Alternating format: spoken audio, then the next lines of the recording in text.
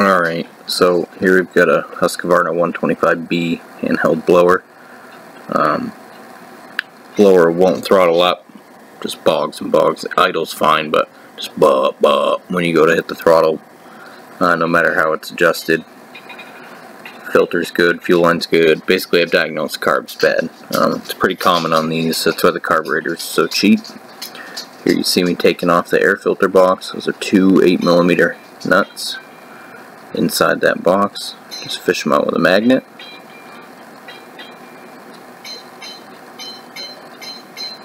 You gotta move the choke over a little bit so it'll pass by the box. Here you see me fidgeting with it, trying to get it up out of the way.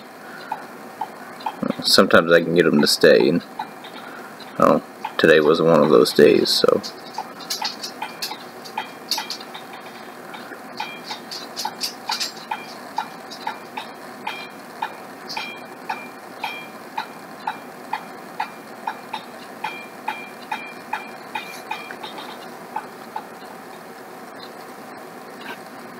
Take the primer out of the box just by clipping the two tabs. Not clipping, but squeezing in on them.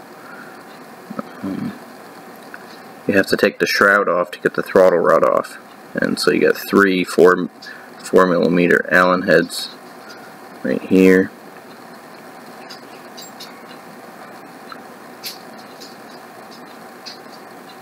Take out the third one.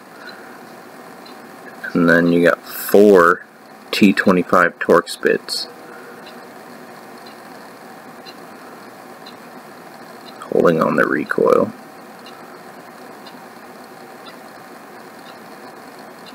I was doing that a lot more gently than it looks in the video, just to pop the seal on the top of the shroud.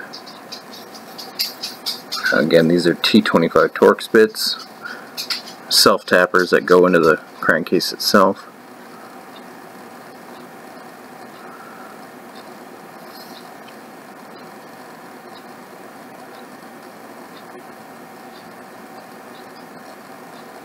And shroud just pops right off, boop, just like that. This procedure is also the same if you're changing the ignition coil, which you can see right there. Then you just slide that off, fish that out of the throttle rod. You get the primer line right here.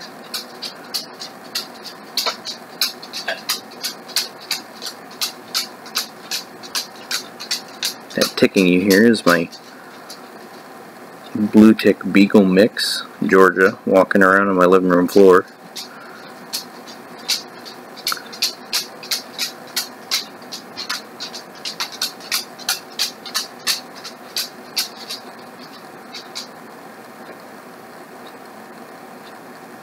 Let's pop the gaskets off right here.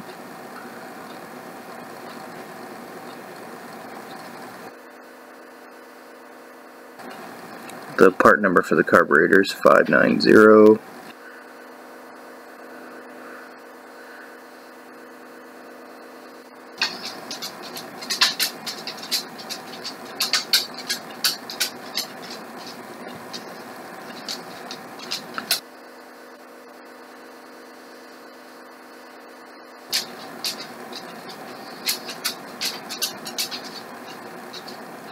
Slide the new gasket on.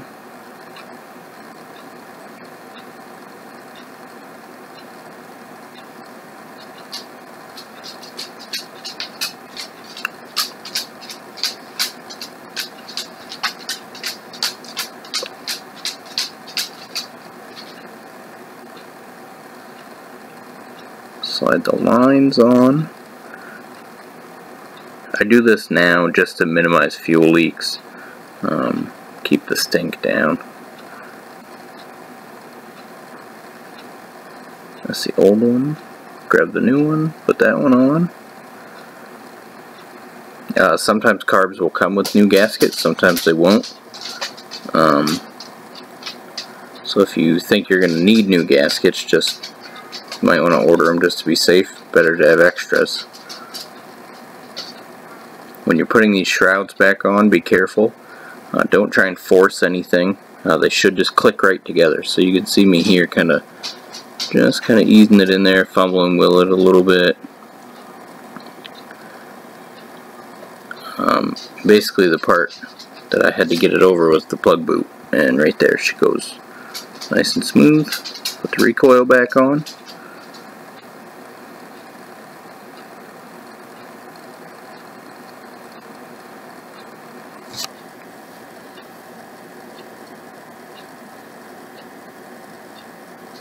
Screw the T25 Torx bits in.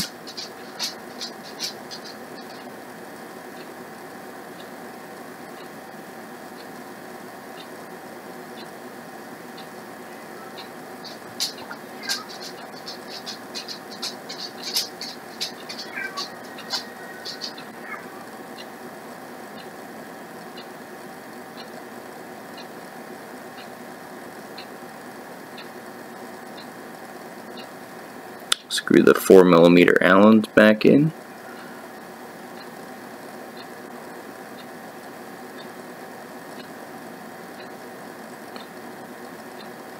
That was just me putting the ID tag for my work back on it, so we can keep track of whose is whose. Put the primer back on.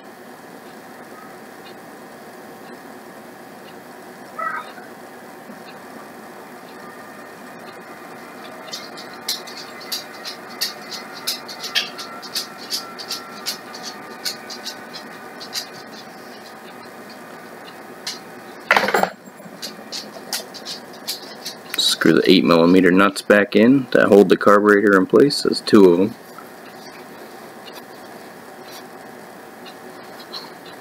I prefer to tighten these by hand because it is just pretty much a bolt that sits inside of a plastic base on the intake, and it's super easy to break them with an impact.